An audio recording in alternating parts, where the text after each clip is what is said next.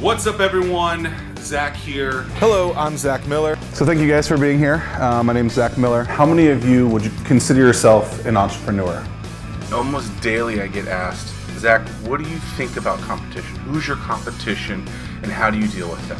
Forbes has said that this is a top 10 metro for millennials. How did you know that you could actually execute and do that at that time? Well, I actually didn't know if I could do that. I knew that, my mother taught me how to sew those hats. Don't waste your time on something that people really don't want. Don't confuse something that's cool with something that isn't needed. A place where you can learn from others at any given time. Having those resources around you is what we mean by education. I have customers and I care about my customers, not what my competition is doing.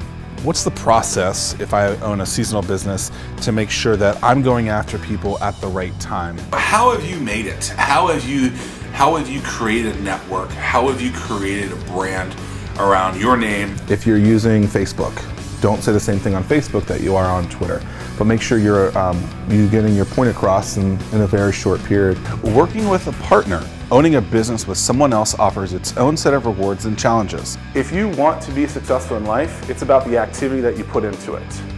If you put in 1 hour and expect to get $1 million in return, you're not going to. We're not going to see 4 1,000 people companies be created. We need to focus on building 1,000 4-person companies because that's our future.